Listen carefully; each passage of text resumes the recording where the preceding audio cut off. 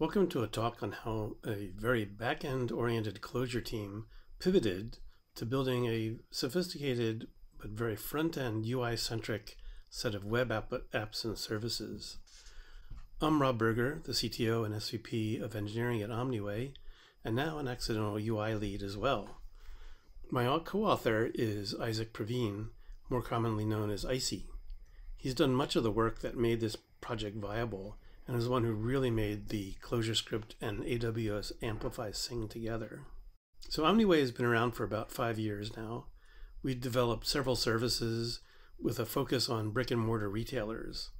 They all have in common the goal to allow these retailers to become more competitive to the online onslaught that they've been facing. Our most recent service was having great success by attracting international tourists to luxury retail stores. We did this by enabling US payments and promotions through WeChat and similar e-wallet ecosystems and applications. But then earlier this year, it all came to a screeching halt with the age of coronavirus. Our customers, the retailers, lost their customers and all the related foot traffic. So we had to come up with a whole new business model that would make sense in this kind of environment. The idea we consolidated around was to enable the retailers to reach out to their customers, sell to them, and fulfill orders from their stores via a live streaming commerce platform that we would build.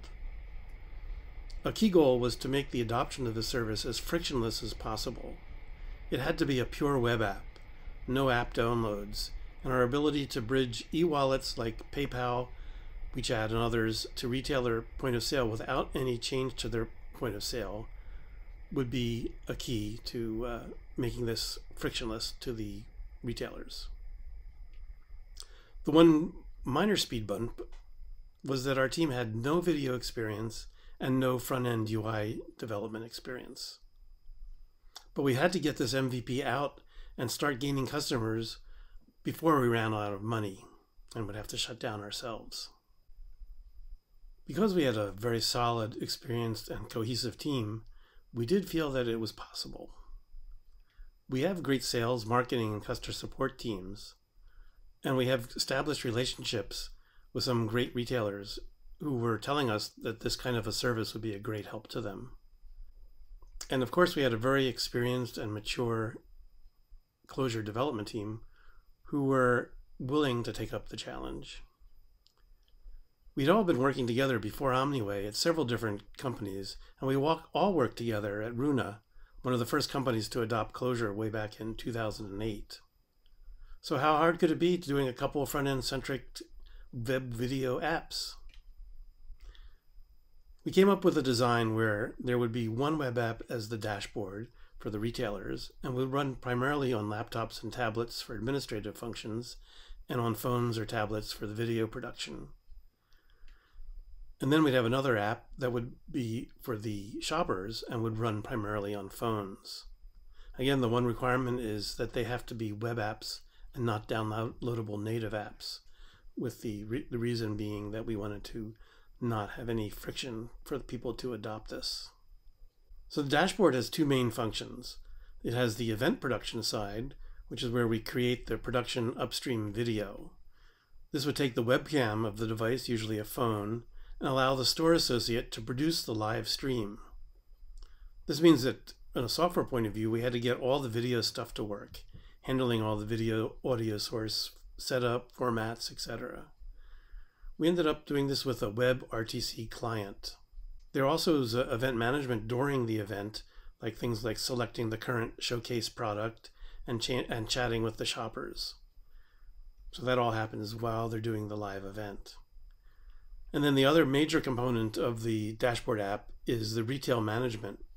This is all the stuff that happens after or before the event, including things like setting up the event, and then after the event doing the order fulfillment, payment, product catalog, and inventory management. Because we actually have to keep track of the inventory during the event so that we don't sell more than what they have in the store. The shopper app is used by the shopper or consumer. This is where we really had to make the app MVP look like a quality piece of software. The UI had to not suck, as consumers are pretty used to having a rather sophisticated UI experiences. The first several iterations that we did pretty much suck. But we're now at a point where our retailers are telling us it looks pretty good. So we really went from not really knowing how to do things to really starting to get the feel for doing UI. The shopper app has to present the live stream, chat with the retailer, spew hearts when they like an item. This seems to be fundamental to live streaming events. And most importantly, it must show the products that are part of the event, including showing the current showcase item, and then allowing the shopper to buy the products either while they're viewing the live stream or afterwards. Again, we try to minimize friction and make it as easy as possible so that they can select the product, select the size and color, and then either add it to the bag to buy a little bit later and add more things, or they can immediately purchase with PayPal. Again, trying to do that in a way that's as frictionless as possible. So this is a relatively complex set of web apps, and we need a backend to support this as well. Though we had experience with a lot of e-commerce implementations, backends, machine learning, all that kind of good stuff, we had no real front-end experience, and we needed to get the first alpha release out as soon as possible, like in 2 months, so we can get some customer validation and get an MVP out within 3 or 4 months. How can we do this? So the first thing is we decided we had to choose our tools wisely. Fortunately, Icy and myself had been experimenting with ClojureScript, Reframe, and AWS Amplify. We saw that there was something there that could give us a lot of leverage with Amplify. We assumed that the ClojureScript Reframe reagent world would make the UI stuff bearable, and we could avoid becoming JavaScript developers. Being able to stick to ClojureScript was the only way that we could take this team, which is really a Clojure team, and cope with this kind of challenge. Hopefully the folks in the audience knows about Reframe and Reagent. I'm not going to really go into too much detail there. Reagent is the ClojureScript library that makes it pretty easy to use React components for UI. It has its own state management compared to React, though. It uses kind of a reactive atoms approach.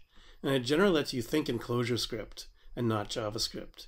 And it uses a hiccup syntax to create the reagent components and interactions. Reframe is a more app-centric state management library, but it really works well with reagent. You generally use the reframe for all the state management instead of using the reagent reactive atoms. You still get the core reagent react mechanism that when updates happen to the database, to the reframe data behind your subscriptions, only the UI views associated with that state update as well. So the main tool we talked about is Clojure. This is a Clojure conference, so we figured it's appropriate. Clojure has been the foundation of everything we've been doing for a very long time, even before Omnyway. The big problem is that we were not familiar with ClojureScript itself or the JavaScript ecosystem, particularly for UI. We had looked at ClojureScript several times over the years for dashboards, lambdas, and scripting, but it always seemed like the ease of use was poor and the JS library interop was pretty hard. CLJS just seemed like a dependency hell. Didn't seem like a good way to go. But then as we were exploring the current landscape, we discovered Shadow CLJS. And this was a major breakthrough once we figured out that we should be really using this over Figwheel and CLJS. The easy ability to import node libraries completely changed the game, and the kind of support the author of Shadow CLJS, Thomas Heller, gives on the Clojurians Shadow CLJS channel is incredible. Sometimes I wonder if he's an AI. I just don't know how he has so much time to answer a huge range of questions and keep putting together this pretty amazing software, which he does updates very regularly. I also put together a template repo that has all the basics to get CLJS, Shadow CLJS, Reagent, and dev cards to work if you want to use that for experimenting or just getting started. So we got the ClojureScript basic tooling and the JS library integration down, but what do we use for UI components? In our early experiments, we had played with Recom, a component library that came from the folks who brought us Reframe. But even they say in their documentation, they don't recommend it for anything but desktop apps, and it's kind of got its own thing. And we knew we had to do stuff that was pretty fancy with incorporating JavaScript libraries, and it had to be mobile first. So we had to find something else. When you just start looking around, there's a lot of different ClojureScript libraries attempting different wrappers on different libraries and different UI approaches, but either they were like really old, like from 2016 or something, or they seemed like kind of one-off experiments, or we just couldn't really tell if they're going to really have traction. It seemed that Reagent and Reframe were pretty solid, and we felt very comfortable, but we were just kind of surprised that there wasn't any clear way to, in the ClojureScript world, to do UI components, and there really wasn't that many great examples that we could find. And then there's the whole CSS world, which seemed really kind of scary in a lot of ways. It seems like that was the key to a lot of stuff, yet that's its own whole world. So after looking at a lot of different GitHub repos and reading lots of blogs and going through some tutorials and doing several experiments, we decided to adapt React Bootstrapped as our primary UI component library. The main reasons were that it had pretty comprehensive library of components.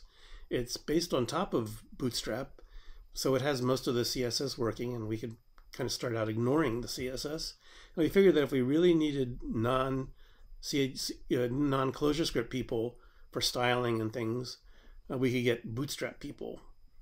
Though it turned out we couldn't really afford any UI people within the time frame we're looking at. So we slowly learned more and more about CSS and Bootstrap, enough so that we were able to evolve the Shopper app to look good enough, and to keep improving it at a rapidly accelerating rate along with our learning curve. There still would be some things that required getting dirty with JavaScript interop. For those times when we were stumped, these two tools that I have links at the bottom here really help. They allow you to supply a JavaScript block and get some form of ClojureScript back that would work. It wouldn't usually be code you'd want to put in production, but it would show you how to make something work, and then you can refine it to make it more Clojure-y. So it ends up you don't really need Reagent component libraries.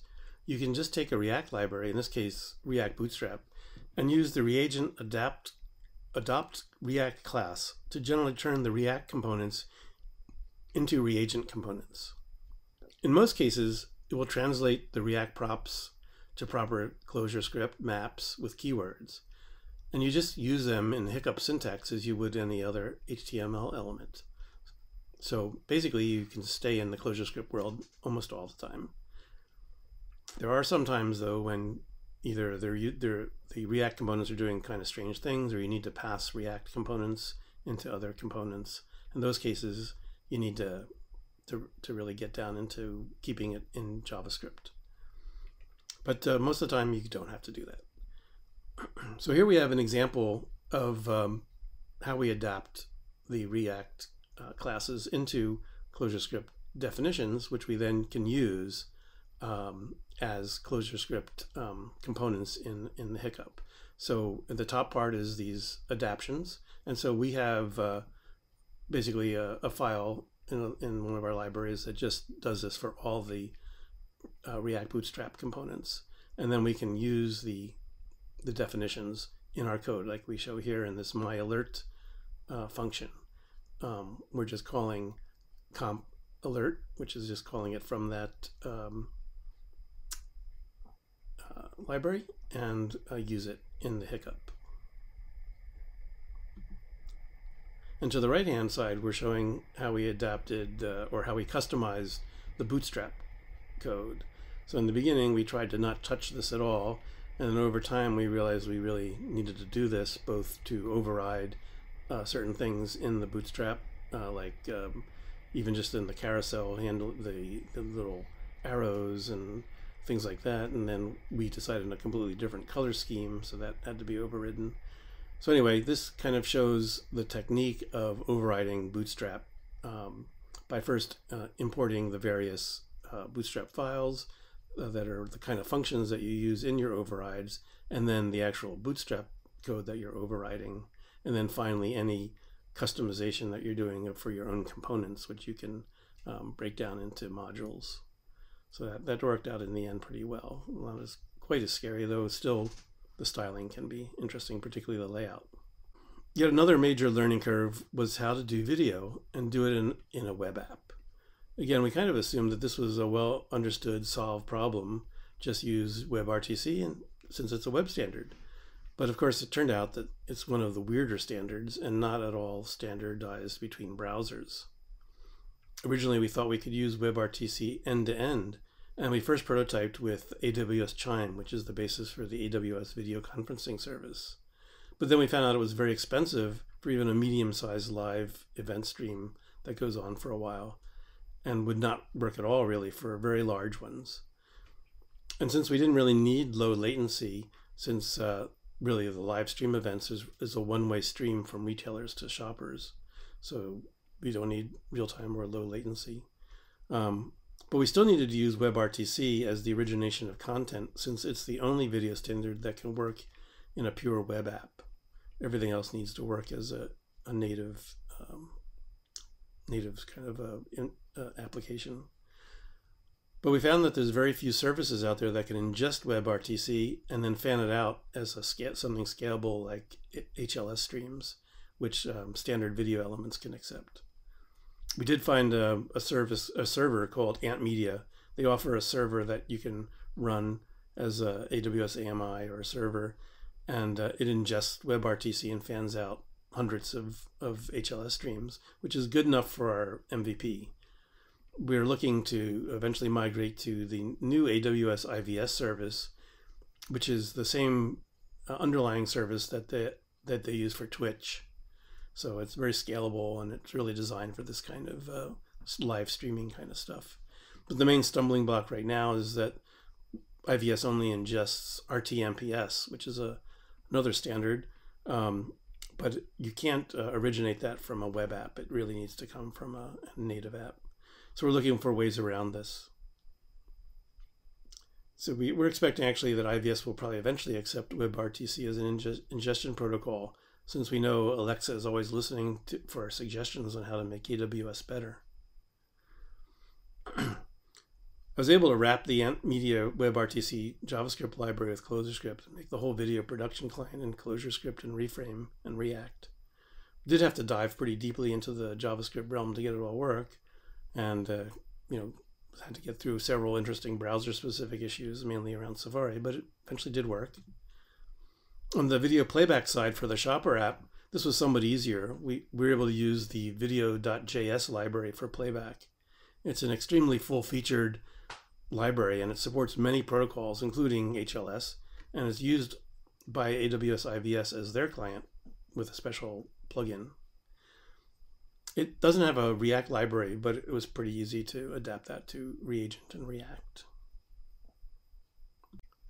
So the other major superpower that we discovered was AWS Amplify and AppSync.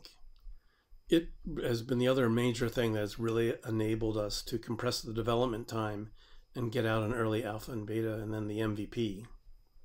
I think it wouldn't have been really possible if we had done this in a more traditional, even a Docker kind of a thing. We've been using AWS for as long as we've been using Clojure, and we've done a lot of amazing things with it. But Amplify and AppSync has really been a breakthrough in terms of being able to rapidly create integrated front-end and back-end services with as close to serverless and no ops that I've ever seen.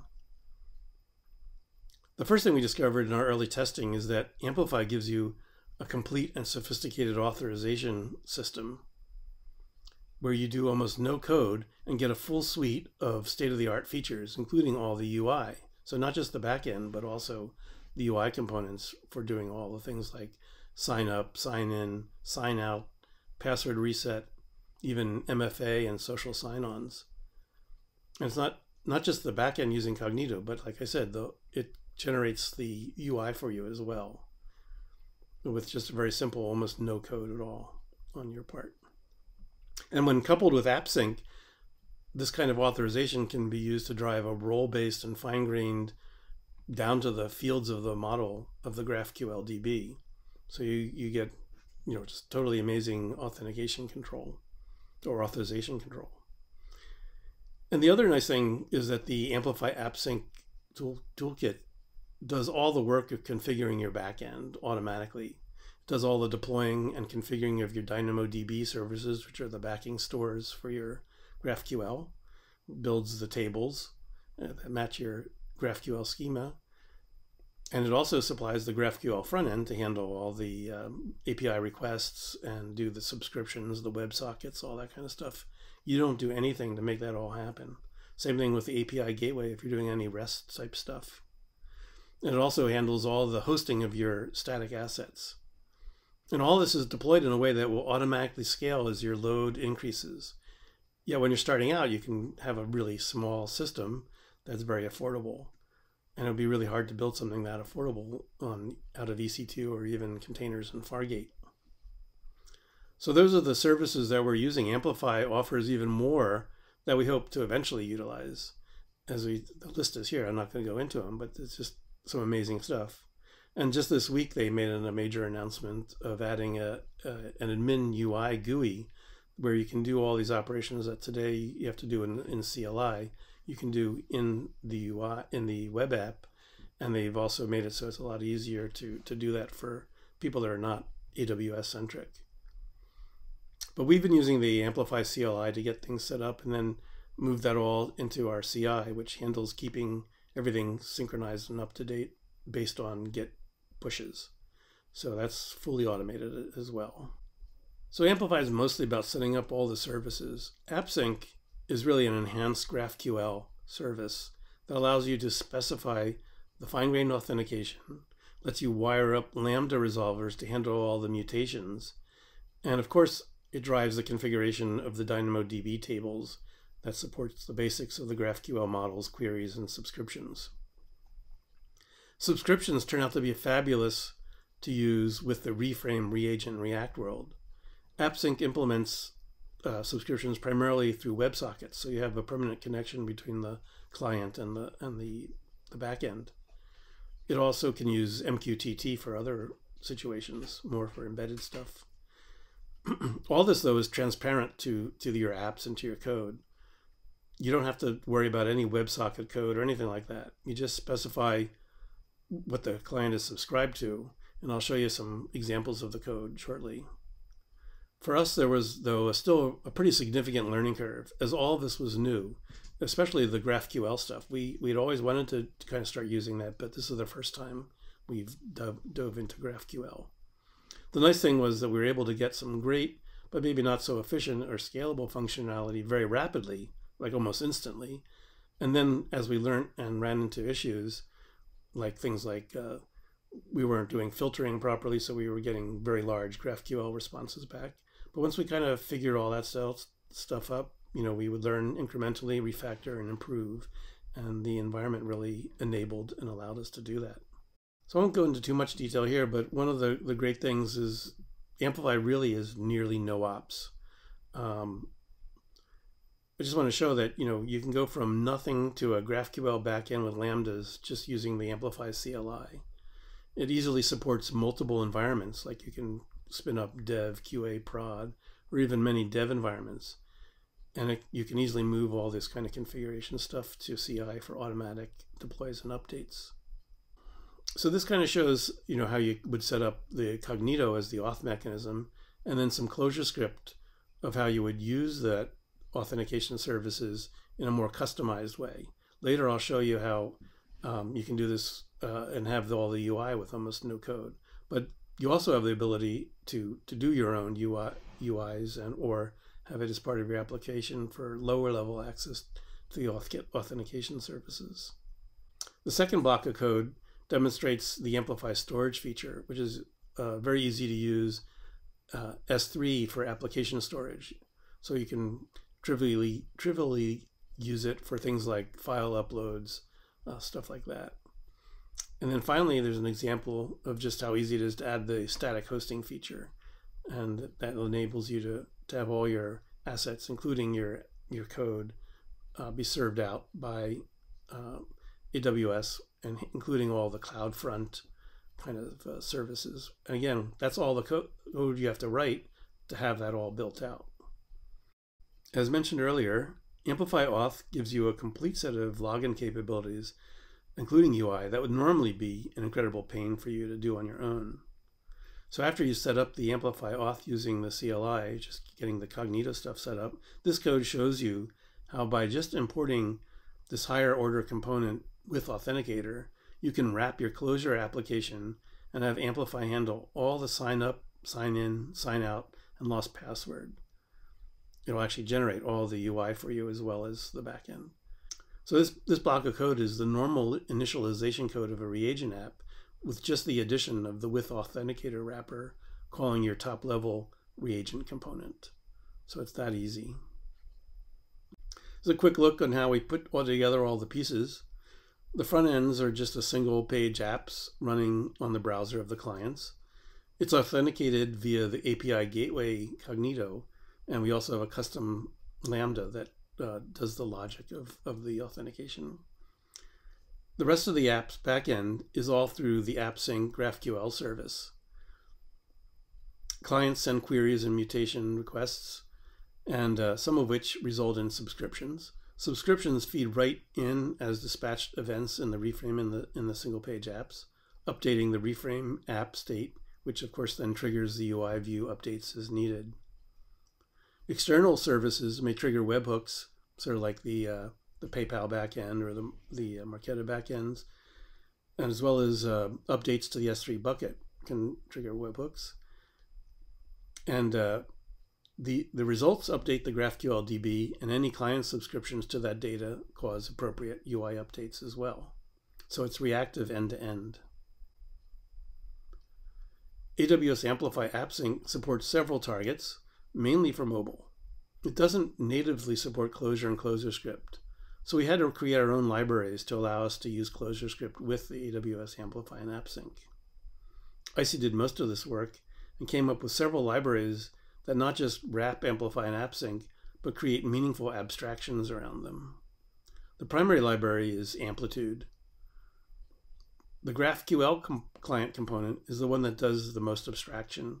It makes it easy to combine queries, mutations, and subscriptions in ways that make sense to a reframe reagent application.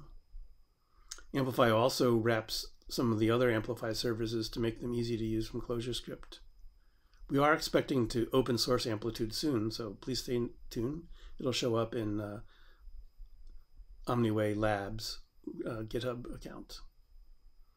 Ambrosia is an internal library that we use for dealing mostly with the GraphQL schemas. Refund is another primary library that we're hoping to open source soon as well. And this helps us deal with a lot of the boilerplate code we found when using Reframe. It also has some features that make it a bit easier to use Amplitude's GraphQL queries with Reframe. We'll describe a few of those features in more detail in the coming slide. Another library that we came up with that's still internal is the Clojure Lambda runtime.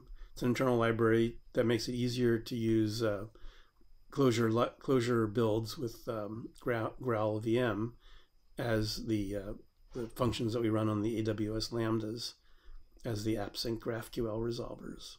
So that's a major component for us. And then finally, Review was our attempt to create our own reagent component library. The original goal was to come up with a library where we could plug in different React components with React Bootstrap just being the first.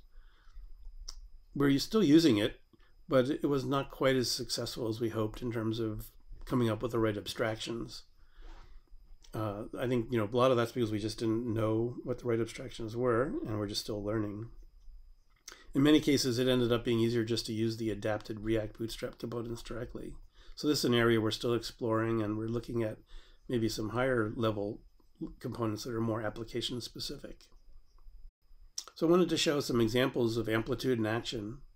We're showing some snippets of how an e-commerce shopping cart payment might work using Amplitude and AppSync GraphQL. On the left side is a snippet of a GraphQL schema. You can see the use of connection for forming the equivalent of joins between models. And in the mutation, we show how it gets tied to a Lambda function, in this case, the payment processor. And then we have an example of a subscription that shows how the changes in the cart flows back to a shopper's bag. Next slide shows in more detail. The front-end app calls this function, which will create the cart. Amplitude gets enough info from these parameters to form the actual AppSync GraphQL query. So Amplitude actually writes the query that will be sent to AppSync. The callback of the create sets up a subscription for the client to get updated when the cart is updated. Notice that its action is to update the reframe state, which is associated with the appropriate UI views in the client app. Those UI views will update when the cart is updated because of the subscription. If you remember, the schema defined a mutation called pay. This GQL resolve function we're showing here triggers that schema model's mutation, which has the mapping to the Lambda resolver function pay. The callback of this GQL resolve updates the client's reframe state, and which then, of course, causes the update of the cart view. The second function on this page, also called pay, is what's actually run in the Lambda resolver. So this is called by the Lambda resolver, and it can be it can have arbitrary business logic, like trigger or participate in the actual payment process, and then update or mutate the appropriate model record in the GraphQL DB. Any subscription to that model would get an update and thus update its appropriate UI views.